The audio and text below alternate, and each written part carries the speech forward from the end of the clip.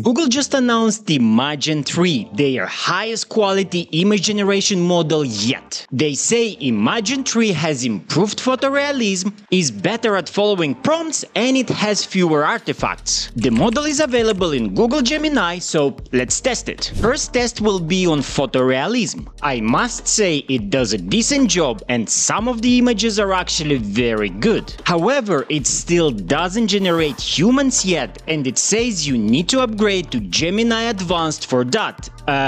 No thanks. Next, let's see how it generates text and images. As you can see, it handles short sentences very well, but it struggles with longer ones. Now let's try it for cartoon. I generated different artistic styles and the model nailed pretty much all of them. I did more tests on fantasy and surrealism, and overall the tool is decent. It is indeed good at prompt following, and it has a decent image quality